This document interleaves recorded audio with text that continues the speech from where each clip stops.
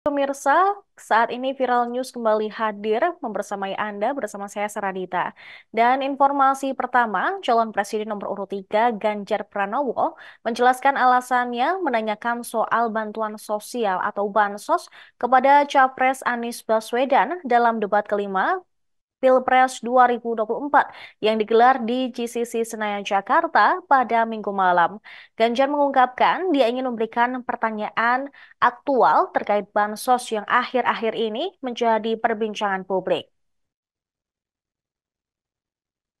Hal itu diduga terkait langkah pemerintah Jokowi yang memberikan bantuan sosial.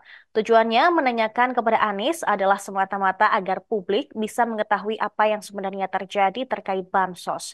Menurutnya, kalaupun ia mendapatkan kesempatan untuk bertanya kepada capres nomor urut 2, Prabowo Subianto, dia mengaku juga akan menanyakan hal yang sama.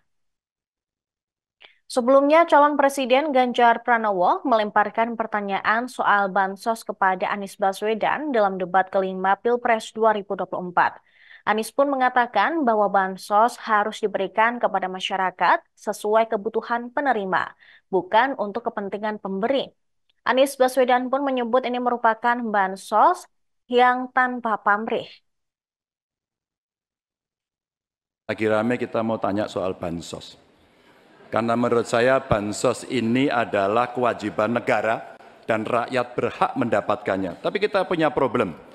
Karena banyak klaim yang diberikan seolah-olah ini bantuan orang per orang atau kelompok. Padahal kita masih punya. Ada data yang tidak valid, ada cara penyampaian yang tidak benar, ada protes yang kemudian tidak terverifikasi atau terrespon dengan baik. Ini yang menjadi pertanyaan saya kepada Pak Anies adalah, menurut Pak Anies kira-kira, bagaimana tata kelola bansos agar satu tidak saling klaim, dua bisa tepat sasaran, tiga tidak menimbulkan kecemburuan-kecemburuan, sehingga inilah satu harapan yang betul-betul bisa diterima oleh rakyat. Silakan. Masih ada waktu Bapak. Presiden nomor urut 1, Bapak Anies Baswedan, menjawab pertanyaan yang disampaikan oleh calon presiden nomor urut 3, Bapak Ganjar Pranowo. Waktu Bapak Anies 2 menit dimulai saat Bapak berbicara. Ya, terima kasih Pak Ganjar.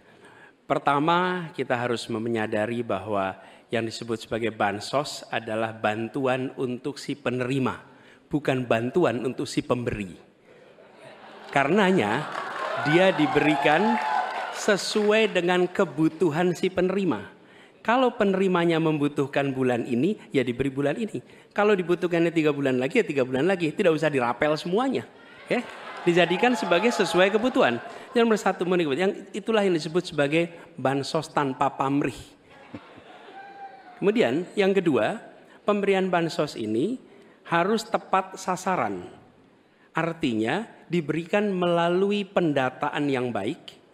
Informasi data itu harus akurat dan mekanisme pemberiannya melalui jalur birokrasi, bukan dibagikan di pinggir jalan, tapi dibagikan langsung di lokasi menggunakan siapa menggunakan jalur birokrasi.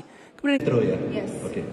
Terkait dengan bansos, saya penasaran kenapa pertanyaan terkait dengan bansos ini ditanyakan kepada Pak Anies, mengingat bahwa Bapak sempat menyampaikan bahwa ada klaim-klaim kasus terkait dengan bansos yang diklaim menguntungkan pihak tertentu. Saya ingin memberikan pertanyaan aktual yang hari ini ada di publik, bahwa kewajiban negara adalah melindungi segenap warga rakyatnya, dan salah satunya adalah pemberian bansos.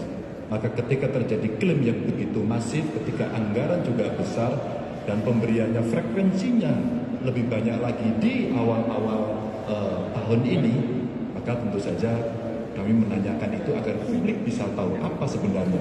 Ketika kemudian data juga belum terlalu bagus, ketika kemudian masih banyak masyarakat, loh kok saya tidak dapat begitu, dan sekarang semua menyampaikan itu, maka itu menjadi pertanyaan. Ya, kalau kesempatan saya bertanya mungkin kepada Pak Prabowo, pada kesempatan juga akan saya tanyakan, karena ini menjadi perhatian publik, sehingga publik akan tahu pada persoalan sebenarnya seperti apa. Download Tribun X sekarang, menghadirkan lokal menjadi Indonesia.